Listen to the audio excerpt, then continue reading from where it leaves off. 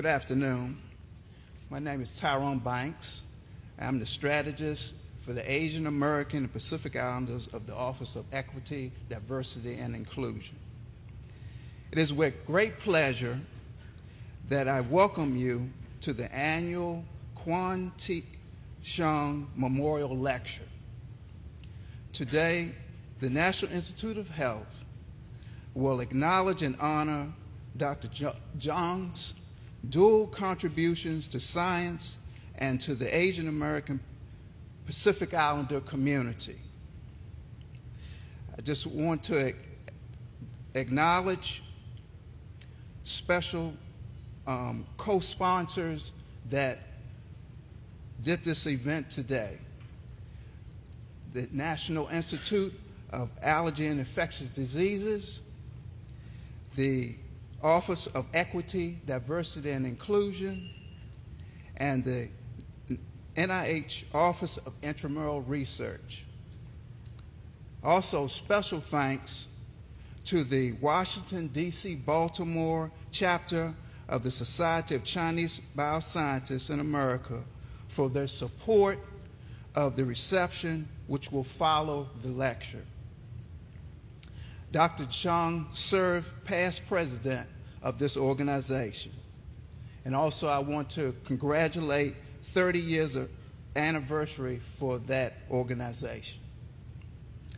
Also, I would like to acknowledge today we have present Dr. Jeang's wife, Diane, and his daughter, Diana.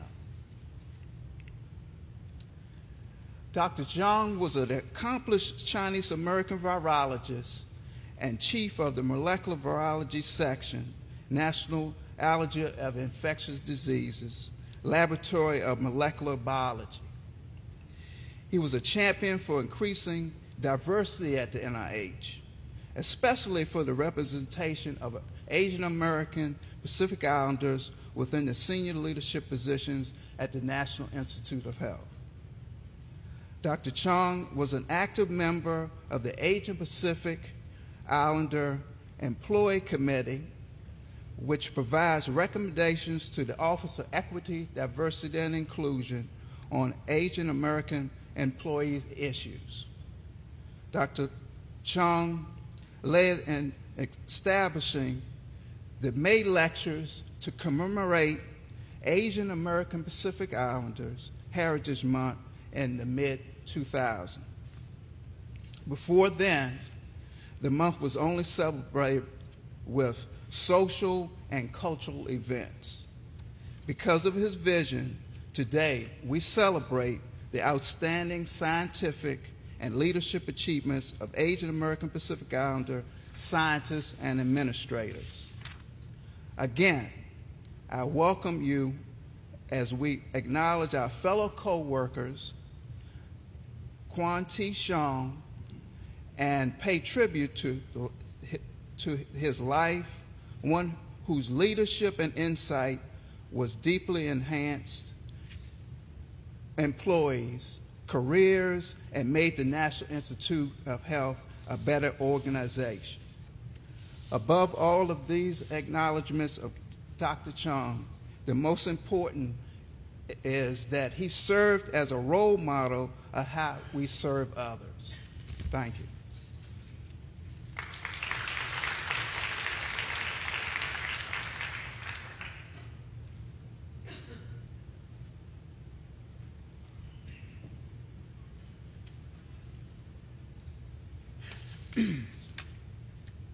So I'm Roland Owens, Assistant Director of the NIH Office of Intramural Research.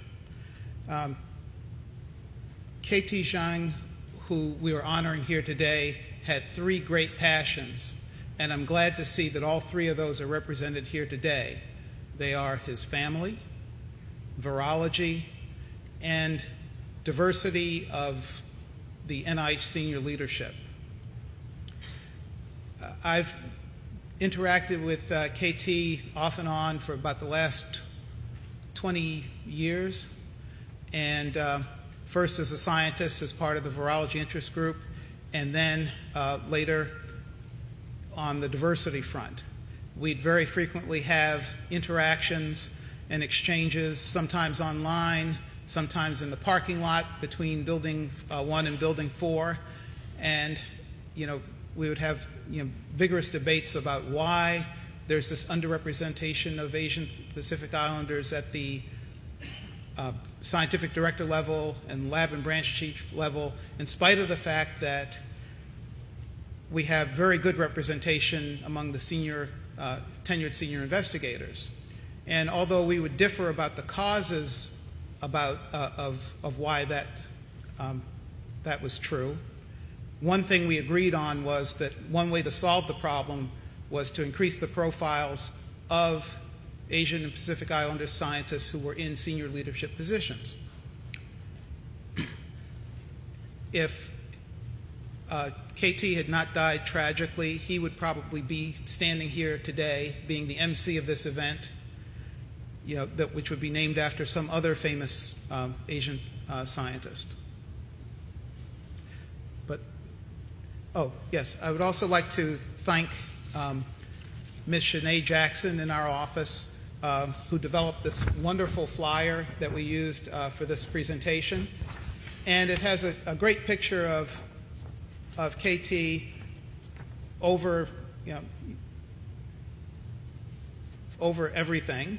And it reminds me, when I look at it, that he's looking over all of our shoulders, reminding us to keep moving forward on all fronts: family, virology, and diversity. And I'll now turn over the microphone to Dr. Wanjun Chen from NIDDK, who will introduce today's keynote speaker.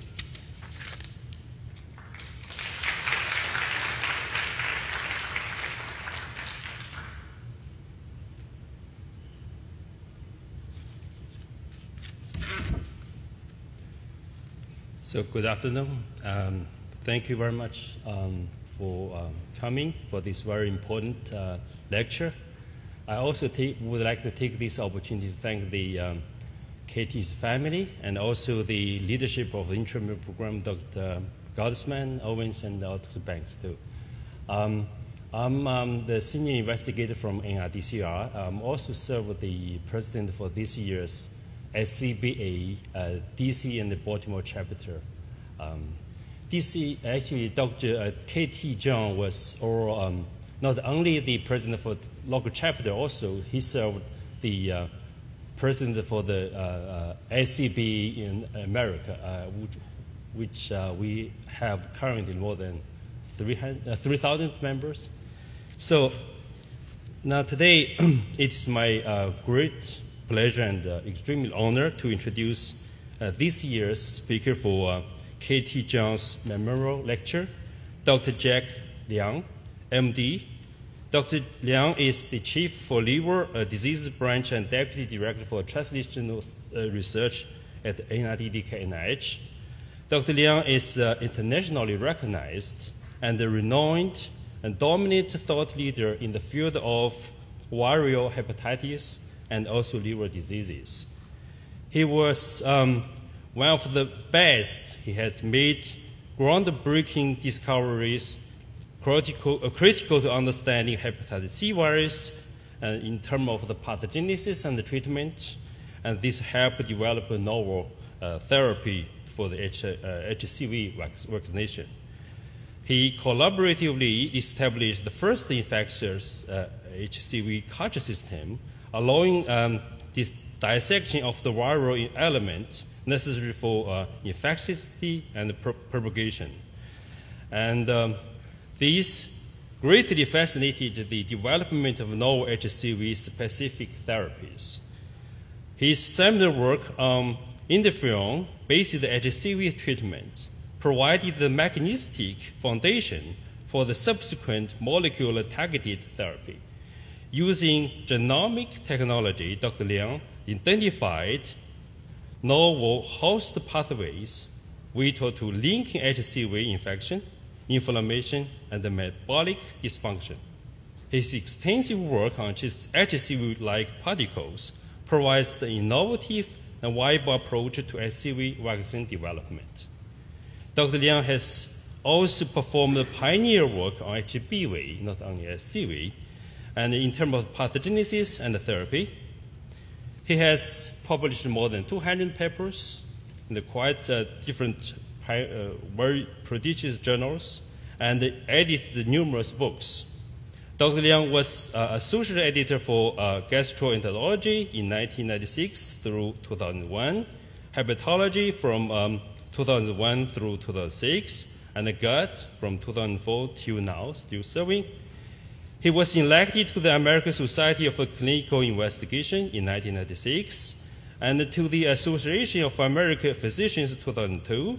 He was the member of the CI Council from 2004 through 2007.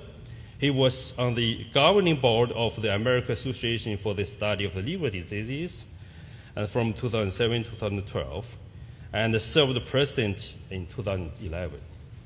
His outstanding contributions had been recognized with numerous award honors, a name of you here, including the recipients for British Liver Scholar Award, the Long Chief Lectureship, the Edward Morrow Lectureship, Bruce White Distinguished Lecturer Award, the NIDDK Director Award. As a person, Dr. Liang is very friendly, helpful friend. He also a senior member of the HCV local chapter. In my mind, he always helps whenever he can, not only for us, for the young people in particular. Without further ado, it's my great honor. Welcome, Dr. Jeang.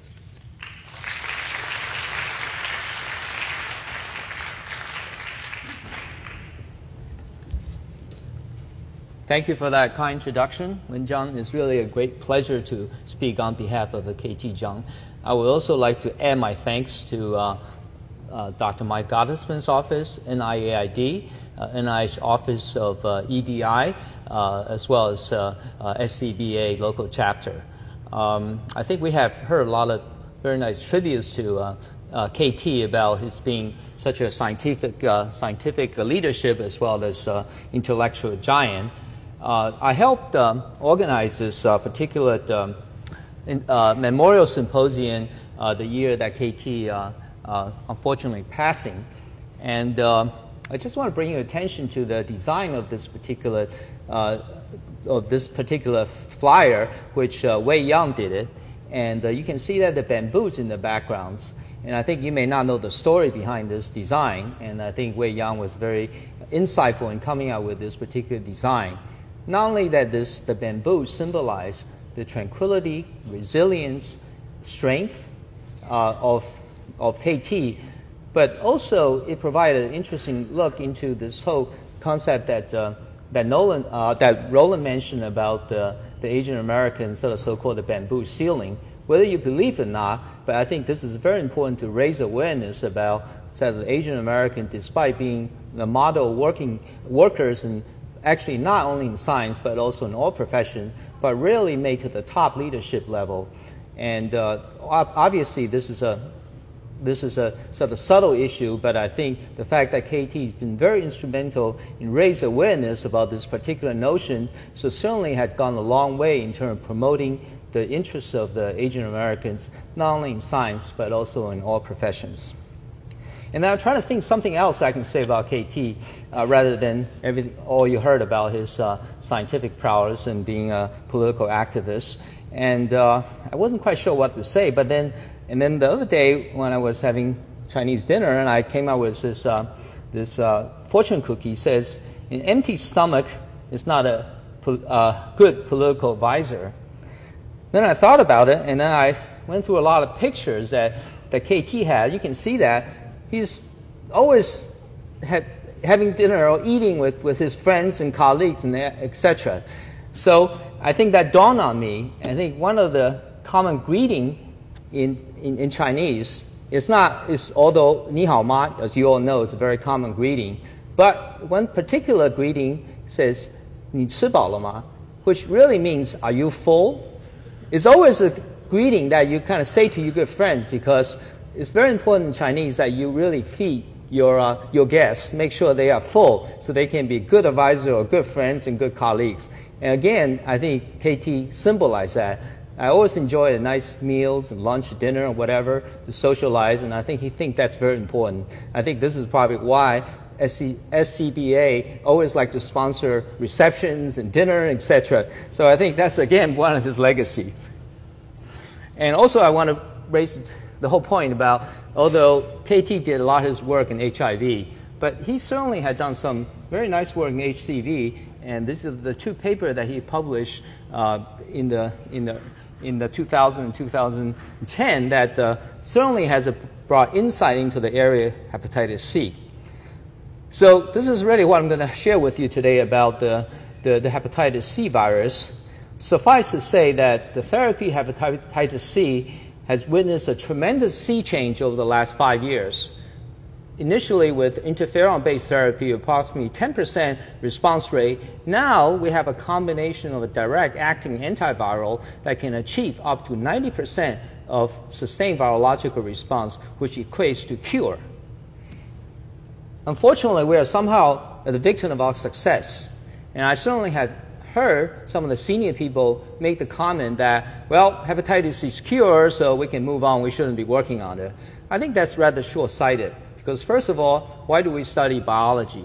Second of all, I think hepatitis C viral infection is really a great biological probe in terms of understanding life sciences. And then in the next 45 minutes or so, I hope I will make my case that if you do your homework, ask the right questions, come up with a sound hypothesis, apply the right technologies, are willing to explore unexpected outcomes and take the next step, there's actually a lot you can do in the field that maybe we have a very good therapy, but there's still a lot of unanswered questions. Hepatitis C virus infect hepatocytes through a highly coordinated and sequential process. First of all, interact with cell surface factors through the entry process, which I'll come back to later. And then it encodes into release of viral genomes, and that traverse to the endoplasmic reticulum, where translation of the polyprotein from the viral genome occurs. And these viral protein then complex with ER-derived structure, these membranous structure, where the replication occurs. HCV is rather unique in the sense that it actually assemble in this unique subcellular structure of hepatocyte called the lipid droplets, which I'll come back to later. And then the viral assemble, either they can pass directly to the next cells or complex with a lipoprotein and secrete in the circulation. I think it's rather interesting that hepatitis C virus actually circulate in complex with lipoprotein, function as sort of Trojan horse, so therefore makes it immune to attack by neutralizing antibodies. So this is one way how hepatitis C evolved. And what's not shown in this particular diagrams are the intrinsic innate immune response. How does the cells respond to the infected cells? Also, how does the adaptive immunity recognize these HCV infected cells and try to eliminate them? Also, what's not shown, maybe there are hundreds, if not thousands, host factors that HCV interact with in order to survive, to replicate. So these are the host factors that are required for HCV replication and that HCV hijacks for its advantage. So there are several ways that you can study such a complex biological phenomenon. I think one of the approaches we have taken is that if we introduce random perturbagens into HCV-infected cells to force the virus to behave differently in order to understand its complexity, reveal its secrets, and identify its vulnerability, maybe we can do much better in terms of control this viral infection. So there are several different classes of perturbagens. What comes to your mind, obviously, the siRNA and the microRNAs. Aptamer, these are molecules that created from single, such as carbohydrates or peptide that can interact with large macromolecule, maybe causing perturbation in a cellular environment. Metabolites, all cells respond to various different metabolites. Many of the metabolites actually are receptor or ligands to many of the signaling pathways. Chemical probes, obviously small molecules, been used to perturb a particular biological phenomenon. And finally, these genetic polymorphisms, which I call the experiment of nature, in which all of us have these thousands and thousands of a single nucleotide variation in each of us that determine whether we have disease or not, etc., and so on. And by studying this, as you all know, that we can really gain a lot of insight about any complex biological phenomenon. I think in particular in HCV, this discovery of interferon lambda IL-28 polymorphism is an example of that. In HIV infection, the delta CCR5 is another example of how these genetic polymorphisms really enable us to understand about a complex biological phenomenon. So what I'm going to share with you two stories today. One is use of a small RNA, siRNA as perturbagen. And this project was initiated by Frank Lee in the lab many years ago. And in collaboration with the Harvard Medical School, the ICCB institutions, that he was able to create a genome-wide siRNA screening technology. Not to take you to the detail, but what he had done is he set up the format of the screen so he can examine every step of the HCV life cycles. And in addition, he can do this high-throughput screen by basically using automated staining technology looking for viral protein infections to quantify the viral infections. In this type of a platform, Frank could detect both host proviral factor, which facilitate HCV infection, and host antiviral factor, which inhibit HCV infection. And these are just the staining image to illustrate the point. On the top is staining for viral protein, core protein, and you can see that these are the staining for the control cells, and this is one of the positive controls. CD81 is an important cellular entry factor for HCV. You can see that once you silence it, you have a significant decrease in viral infection. In the bottom is staining for DNA, basically, the nuclei, basically used as a gauge of toxicity of the siRNA, so we can make sure that the effect we see are not due to toxicity by the siRNA transfection. And these are the two such factors, proviral factor and antiviral factor. And actually, you can quantify this, use automated image analysis to give you exact percentage of the cells that's infected. And by using this, Frank was able to identify about 200 and 300 host factors that interact with HCV. Our collaborator at Harvard, Ronnie Xavier, put together this fancy HCV interaction network diagram. I'm not going to take you through it because every time I looked at it, it makes me dizzy. But I just want to point out to you, there's one particular node of this interaction, the CHUK, inhibitor of NF-kappa B kinase alpha. So what is CHUK? CHUK is also called IKK alpha. It's a component of the IKK complex of the NF-kappa B pathway. As many of you know, that IKK kinase is a master switch of the NF-kappa B pathways. External inflammatory stimuli will basically induce this IKK activity, and then this kinase will basically phosphorylate the I-kappa B, which basically complex and sequester the active transcriptional complex of NF-kappa B in the cytoplasm. And this phosphorylation will lead to the degradation of this inhibitor, therefore release the NF-kappa B transcriptional factor into the nucleus, which will recognize cognitive sequence for the NF-kappa B responsive gene and activate a set of the transcription. And this particular activation can be shut down by phosphorylating these transcription factor, leading to degradation.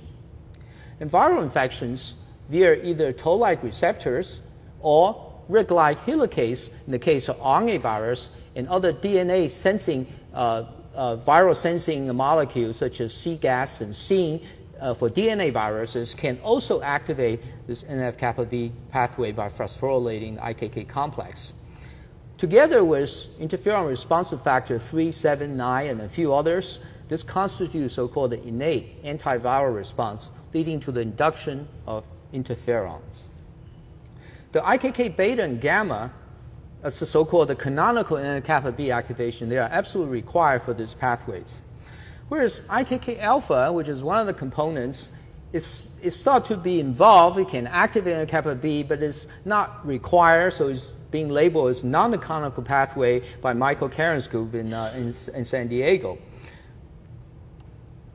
So in order to pursue this study, to study this conundrum further, what Frank did is he further demonstrated that indeed IKK alpha is required for HCV propagation. In this particular assay, he looked at the HCV RNA level as opposed to some kind of reporter system. He can indeed see a significant reduction of HCV RNA, both intracellular and HCV and extracellular RNA in cells transfected with a pool of siRNA against IKK alpha.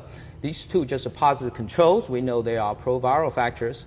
Furthermore, Frank was able to see that this particular inhibition is correlated very well to the efficiency of the silencing of the IKK alpha, which demonstrates that this is not an off-target effect.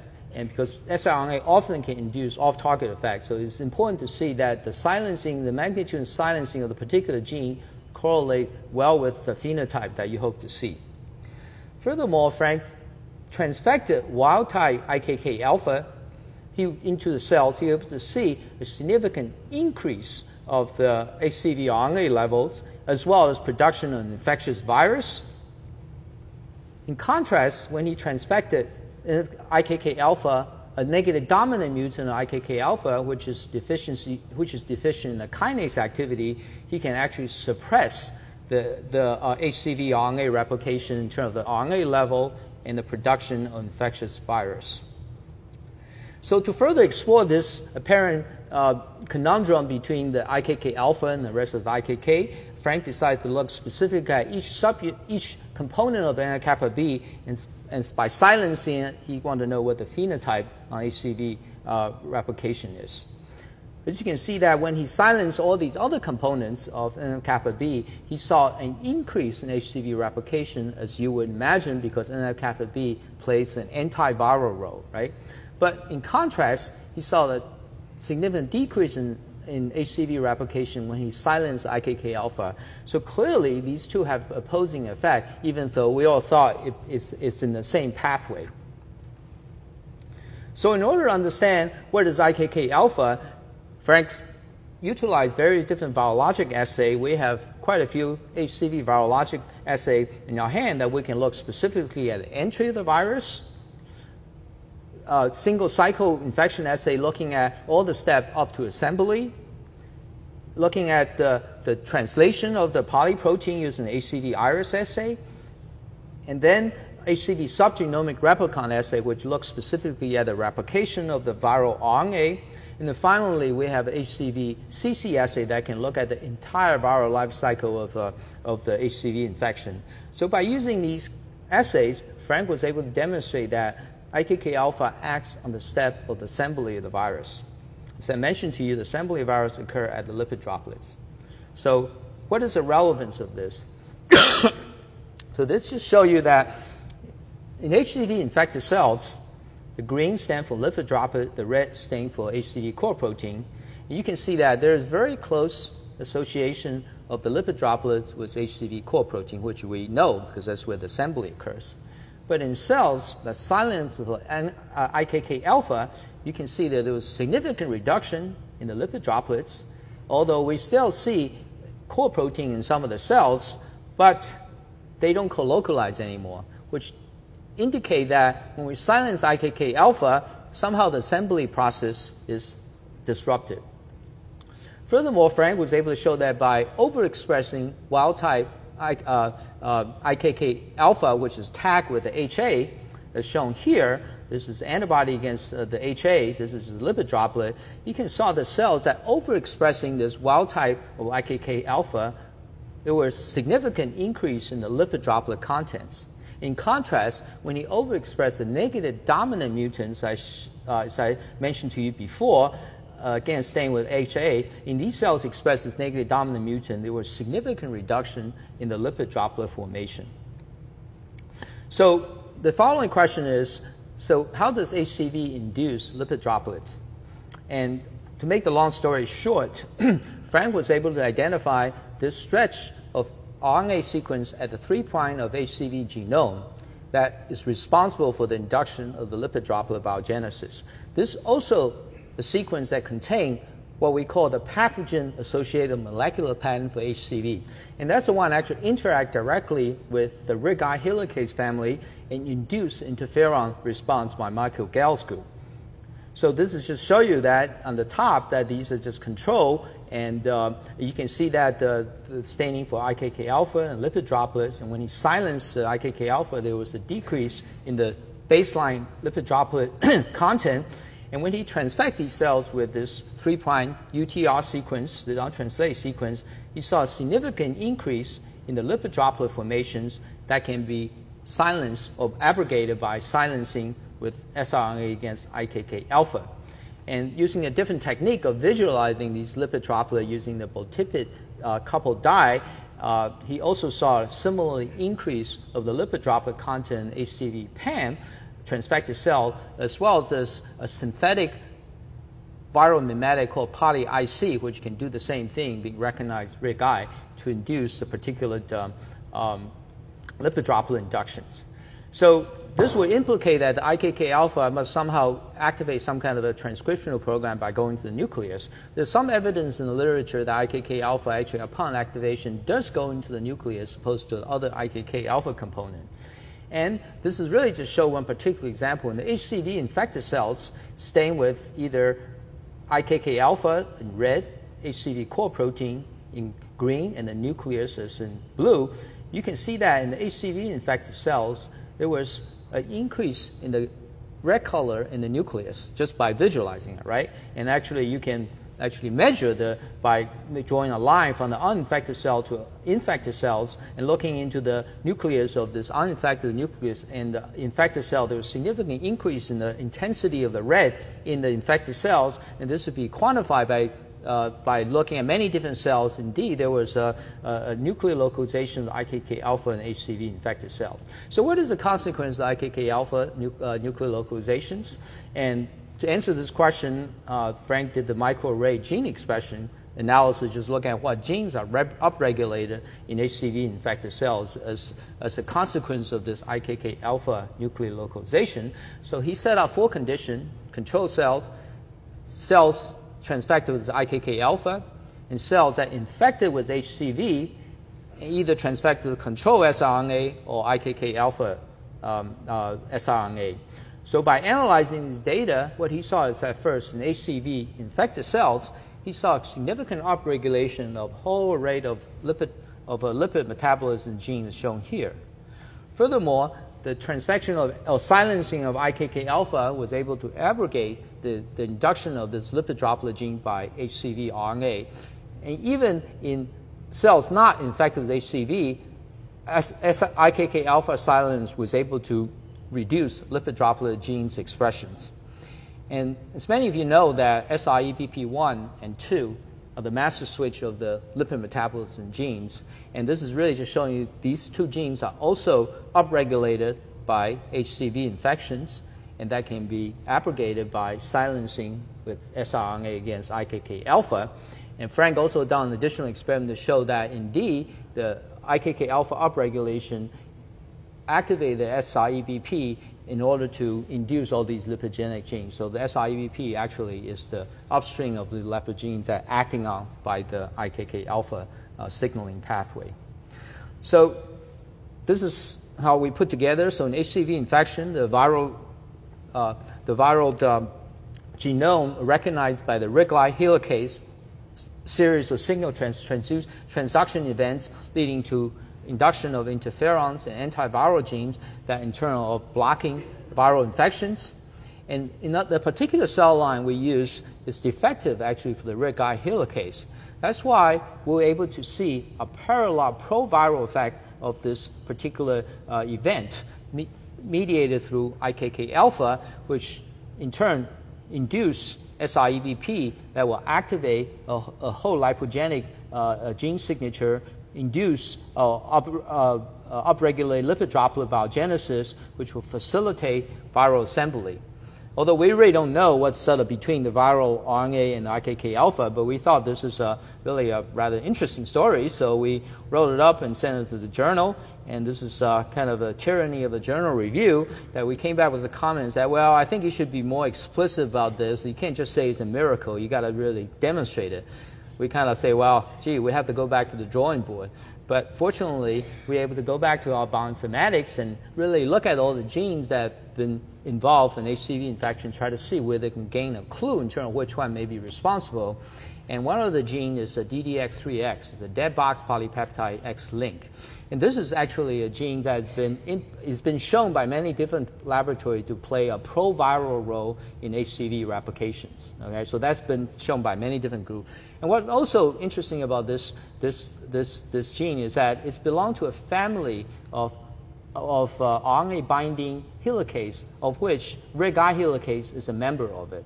So the hypothesis is that this maybe is also a viral sensor. Maybe that's why it's picking up the HCV RNA in order to activate the IKK alpha pathway.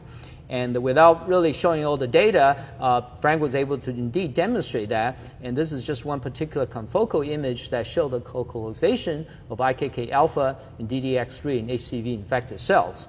So in the bottom, this is the staining for DDX3 and IKK alpha. You can see that there's really no localization at all. But in HCV infected cells, you can see this formation of these granules of which both DDX3X and IKK alpha co-localize. And furthermore, using biochemical techniques such as co-immunoprecipitation, Frank was able to show that indeed the DDX3X and IKK alpha co-localized by co-immunoprecipitation in an HCV-dependent manner. Again, this is another evidence that suggests that this is DDX3 maybe indeed is an upstream signal that activate IKK alpha. So this is how we put together that's where it is.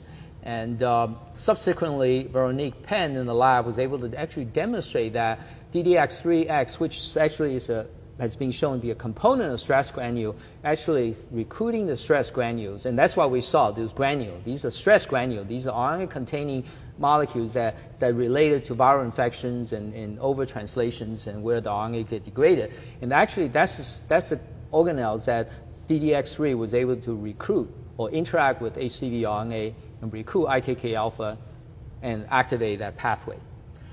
And what's also interesting is that both DDX3, I mean, of course, IKK alpha is linked to IKK pathway as in turn antiviral, but there's also some crosstalk between the DDX3 and the upstream signaling pathway.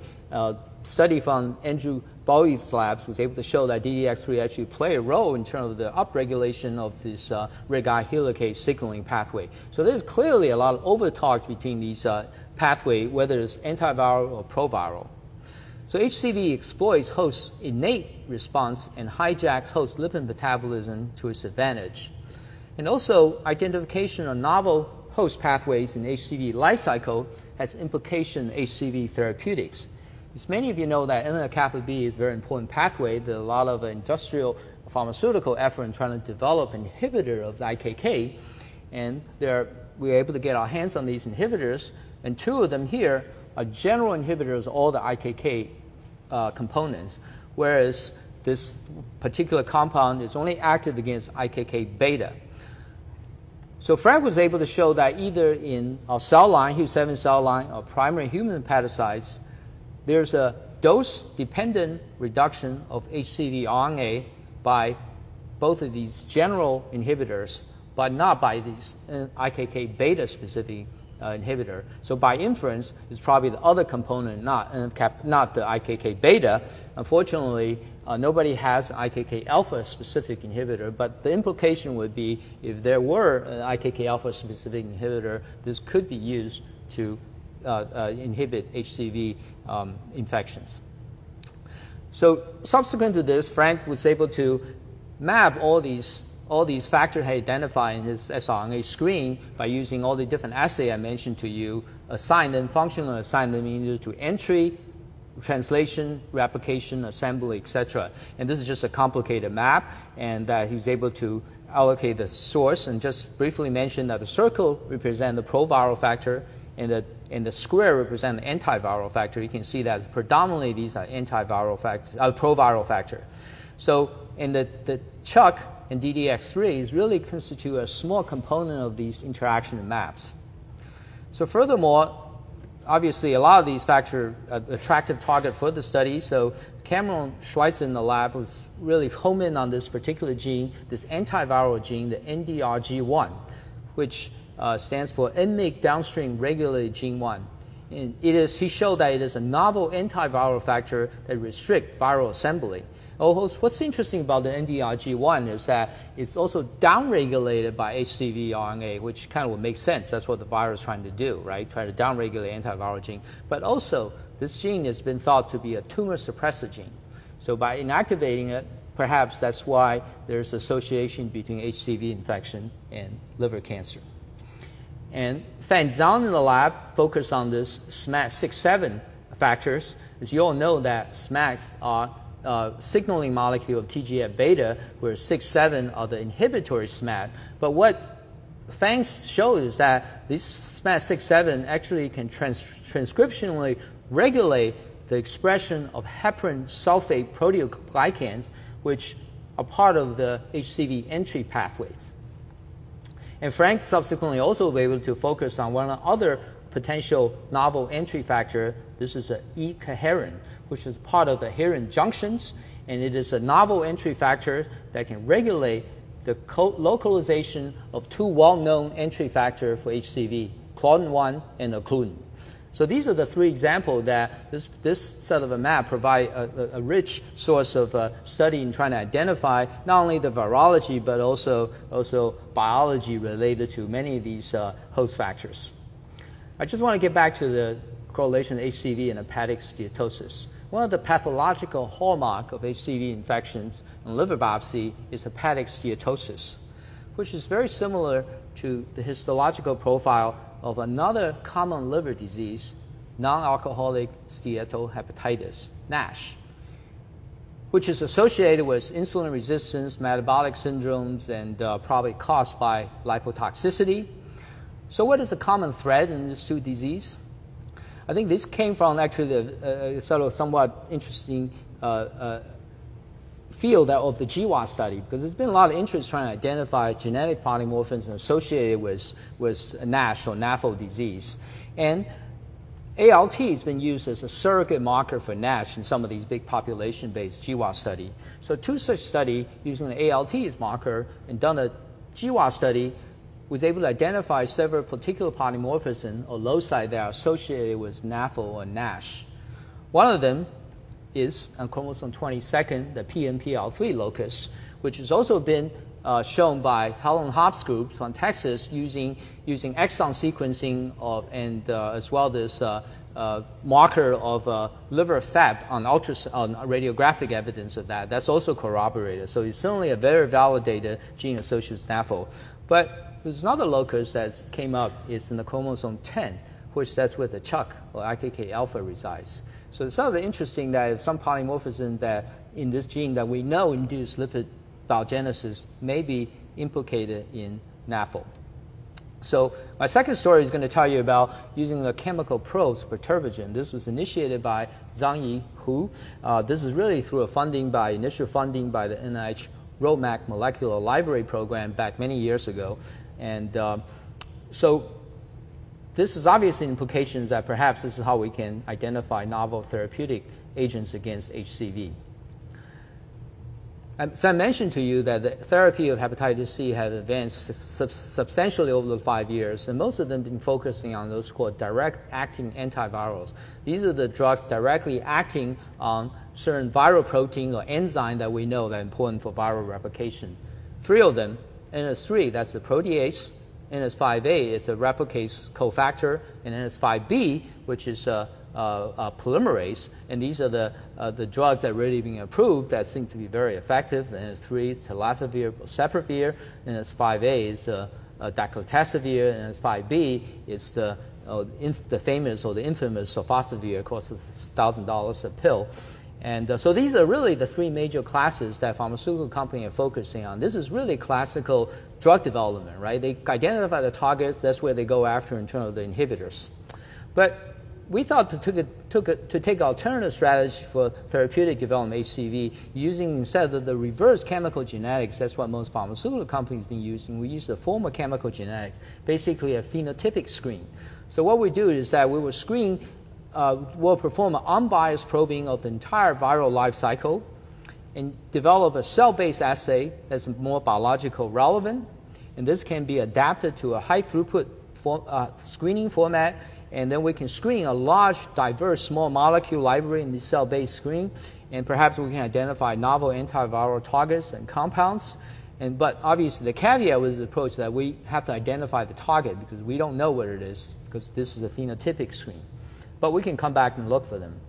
So in order to obviously do this, we have to develop a suitable high-throughput cell-based assay.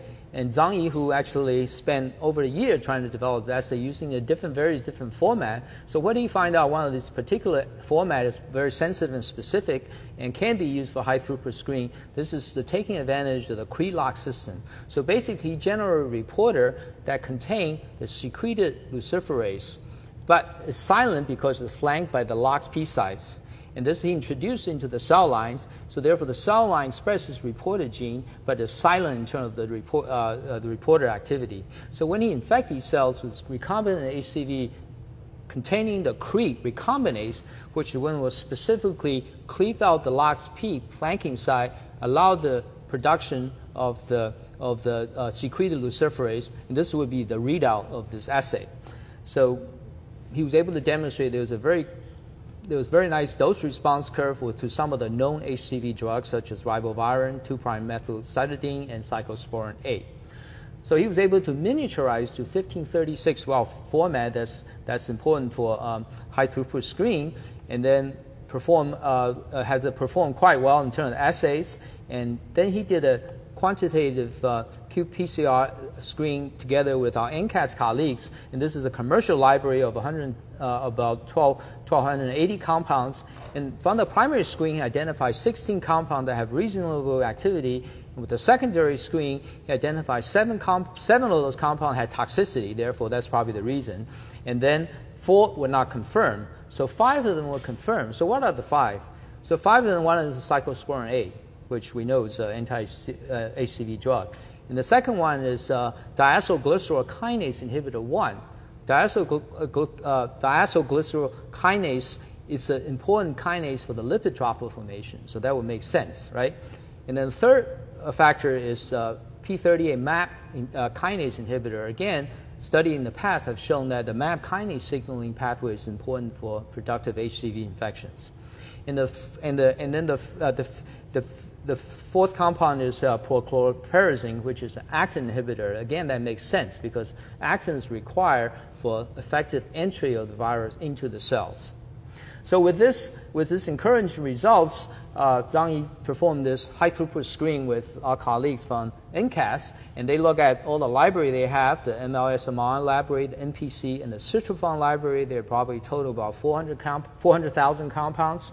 And then from the first screen, they identify about 3,000 of these compounds. So with various different data analysis, bioinformatics, and they were able to narrow down to 655 compounds. And this further undergoes secondary assay, basically just repeated HCV reporter assay, but with a with a more concentration in terms of the dose response. In the same token, they did a cellulotoxicity assay just to rule out all the toxic compounds. And indeed, they were able to narrow down to about 215 compounds, which further subject to what we call orthogonal assay, basically use a different reporter system. In this case, we actually stain for viral protein. This is the same assay system we use for the siRNA screen. So this is just a totally different assay that will indeed validate the results from the reporter assay shown before. So 157 compounds result from these secondary screen. So then Zhang Yi and others, fellows in the lab, did a lot of these very different virologic assays, was able to specifically identify many of these compounds in the stage of viral infection that these compounds are targeted to. And then using structural chemical informatics and looking at the potency, toxicity, look at whether the drug is druggable or the compound is druggable and the various different things. They focused on the 16 compounds, and of the 16, we selected three of them for probe development. 2 of them focus on entry, 1 of them on assembly. We intentionally avoid the replication because we don't really want to reinvent the wheel of coming up with some replication inhibitor, which is already being well developed. And then now we're in the lead optimization step. So the whole process actually didn't take really that long. Once we get going, we started the high throughput screen in 2011. We finished it up until the tertiary assay 2013. And up to now, we're able to optimize some of the leads I just mentioned to you about. So actually, this has really gone rather quickly. Actually, thanks to the NCATs with all their capability and technology, was able to push this through in a almost like a pharmaceutical company manner. So I just want to go back to on this particular library that we focus on, this NPC library. This NPC library is a known pharmaceutical collection library. It's developed by NCATs, and it's a comprehensive collection of approved and investigation drugs, including 2,400 small molecule libraries, entities, and what we show is that 39 active compounds after primary secondary screens from this NPC library. Of the 39, 11 are antihistamines. And so therefore we went back, as you know, the antihistamine did a lot of different first generation, second generation, tertiary, or third generation antihistamines used to treat symptoms of allergy. So we got a collection of all the antihistamine and to test them, and also it will give us an idea about the structure-activity relationship, because many of these compounds are either in so-called piperazine or piperidine or phenothiazine, or cyproheptadine classes. So these are different classes, so that can give us an idea whether the activity versus structure. And what we find is that there's no correlation of these compounds with their antihistamine activity, which is really showing, knowing that the fact we see on HCV is not because of the antihistamine activities. And the 5 of them have very potent activity with EC50 or less than 1 micromolar, very active and low toxicity as well. So one of them is chlorcyclazine. And this is to show you a dose response of the chlorcyclazine in the HCV reporter system. You can see that this is an inhibitory curve, and this is a toxicity curve. So you can see there's a huge therapeutic window there. And chlorcyclazine actually exists in nature as a racemic mixture because there's a chiral center right in the middle of this molecule. So this gives you about 44 nanomolar in terms of the EC50 for this particular racemic mixture. So Jinbo Xiao in NCAT decided to purify the enantiomer of the racemic mixture, looking at R versus S configuration, and we were able to show that they're equally effective, either the R or S configurations, in terms of the activity against HCV. Again, none of them are toxic.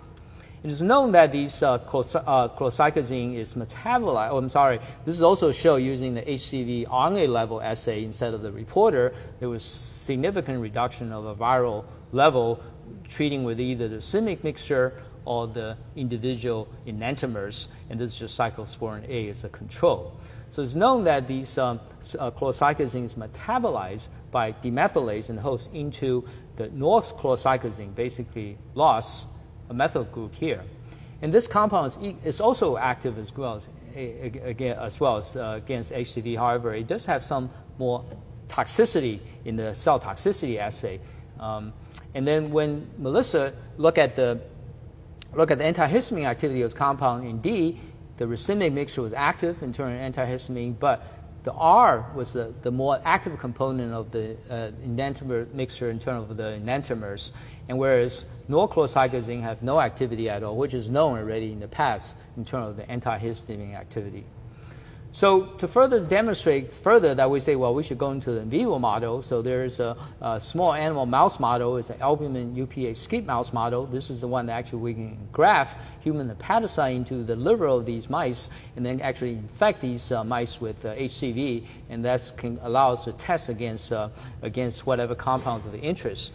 I just want one point of caution that this particular compound was approved in the 1940 to 50 for antihistamine. So there's very little data out there in terms of what is the pharmacokinetics and its metabolism, etc. So we actually have to do some pharmacokinetics and show that this compound actually has decent pharmacological property, actually concentrate in the liver as well, which is good to know. So anyway, so we decided to do this efficacy test, and this is done in collaboration with our Japanese colleagues. And this system that in the HCV infected mice, either by genotype 1 or 2, and we treated these mice for 4 weeks with either was a 50, 10, or 2 milligram, or in the genotype 2A, we treated these animals for 6 weeks. But you can see that there were gradual decline of viral level in these mice, both in genotype 1 and genotype 2 infected mice. And there was really no breakthrough of the viral level, suggests that there's no resistance. Typically, when you treat these mice with a DAA, you see a resistance very quickly, the rebound of viral level. So where does chlorcyclazine act? What is the mode of action? So again, using this assay, Melissa was able to show that this acts on the entry step. So this is just a summary of a review article from Charlie's group. Like all the entry factors, you can see that is really very complicated. A lot of factors are involved in these entry pathway. And using specific virologic assay in terms of kinetic and biochemical, this whole process takes about 2 hours. All right. So using the sort of various different kinetic assay, Melissa was able to show that the chlorcyclazine actually act on the very late stage of the entry, probably near the fusion stage of the entry. So this is where we are in terms of the mechanism of action. We're still very actively trying to define what exactly is chlorcyclazine acting in this entry process. So in summary, that we think the chlorcyclazine is a potent anti-HCV drugs, is selective, and is highly synergistic with current drugs and anti-HCV agent. I didn't really show you the data. We've done in vitro synergy analysis with all these approved direct-acting antiviral. The CCZ very synergistic with all of them, and has a preferable liver distribution, which is good. And you can inhibit genotype 1 and 2 infection with no clearly emerging resistance in vivo, and so this may be active against all HCV genotypes, although we don't know about all the genotypes yet. And it has a potentially novel mode of actions, host versus viral. We don't know at this point. And then Chris Cole in the branch actually started the phase 1B trial for treatment of chronic HCV patients. And this is really a proof of concept study, a 28 dosing study. And this is sort of interesting. I'm certainly not an expert in this. And you may wonder, how do we proceed with these kind of repurposing or repositioning of approved drugs for different indications? And I don't think FDA has a clear policy yet. But anyway, I think typically you will probably have to get an IND to do these kind of studies for particular indication. But in our case, because this drug's been around for quite a while, a lot of safety profile, so FDA decided to give us a buy, not to have an IND. So we were able to do this study. But the only thing is that we really have to use the dose of medicine that's sort of already used for the antihistamine. We can't use much higher, so therefore we're only using a sort of the over-the-counter dose, so 75 milligrams twice a day, and that can be used either a combination of ribavirin or by itself. Obviously, this is all we can do, and we think this may be on the lower side, but just from the PK study we have, this is probably not sufficient to give the concentration that we need in the tissue to reach the anti-HCV activity. But nevertheless, this is a pilot study. We'll see whether the patient tolerate the medication well, then whether we can see whether there's any decline at all with the viral level, as well as looking at the drug concentration in these patients, because there's really no data in human in terms of the PK of these drugs at all. So this is where we are, and I think I'll stop and maybe take some questions. I certainly want to thank all the wonderful people I had the pleasure of associating with in liver disease branch over the years. I mentioned about some of the postdocs and fellows and students that have been involved in various different stages of this projects, and I think this is really wonderful to really have this opportunity to work with many of them, and you can see that this is really a team effort. And the initial RNA screen was done with collaboration with the HMS group, and certainly the second part of the study would not be possible with the collaboration with our NCAS collaborators, and these are the bunch of them that we've been working together as a team, and I think they're kind of shy, so I don't really have the picture to show. But anyway, I mean, if you do work with NCAS, I'm sure you'll have a chance to meet them as well. And then finally, I certainly would like to thank my collaborator in Japan for performing the in vivo study.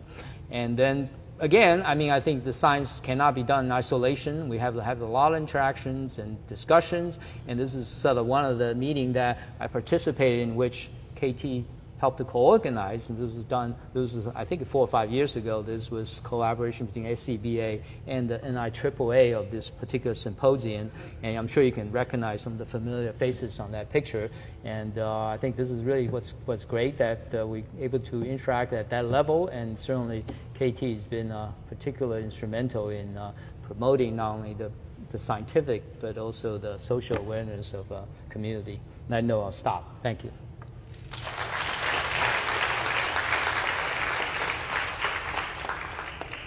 Questions?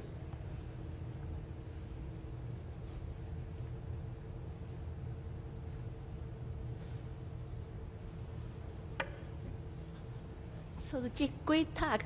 So I have a question regarding first part of your talk. You talk about the lipid droplet and lipid metabolism associated with the HCV.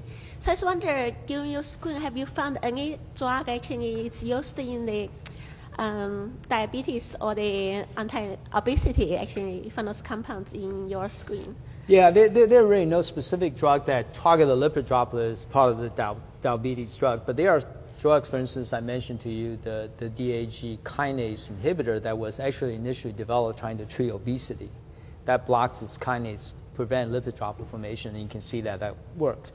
And other drugs like statin, there's some evidence to suggest that statin has some anti-HCV effect, but you have to use very high dose, very super pharmacological dose to see an effect. So I think it's certainly interesting. I think if you specifically target the lipid pathway, maybe some of the drug will cross-react active against HCV. But right now, most of the HCV drug, I mean, most of the diabetic drugs really targeting at the sort of insulin sensitizing pathway, so not the lipid droplets.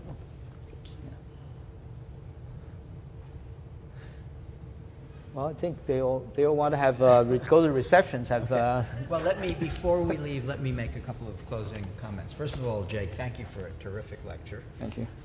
As a good friend and colleague of T. Jeang's, I can assure you he would have loved this lecture, not only because he was a quintessential retrovirologist, but because of the combination of really rigorous science for the virology and for the cell biology, and the practical applications of this. I think he would have been delighted, and it's really sad that he's not here to hear you talk. But I think there are other reasons why he would have been particularly pleased that you were the lecturer today. One of which is that he himself was a mentor of considerable talent. Many of the people in his lab went on to very successful careers. He was a little bit of a tough love mentor, but it was because he really was concerned about career development of the people in his laboratory. And I know, Jake, that you yourself are a terrific mentor as well, and your recognition of all the people who contributed to the science is evidence of that. And finally, we've heard this already many times. T was really a very persistent and very effective proponent for the role of scientists of Asian ancestry in the process of science at the NIH. He was very effective in working with me and with many of his colleagues in making sure that Asian American scientists were recognized for their incredible contributions. That you heard already from Roland that our senior faculty is very, very, very much supportive of our senior Asian American scientists, but sometimes at the very highest levels there's not recognition of their many contributions, and we will continue to work to do that. I want to recognize T's wife Diane and daughter Diana, who are here as well, and I just wanted to say that we really, really miss T, and we will remember the lessons that he taught us, and we're looking forward to many of these lectures in the future. So there is a reception in the library, and we can chat some more and remember some more of the nice things about T's life. Thank you.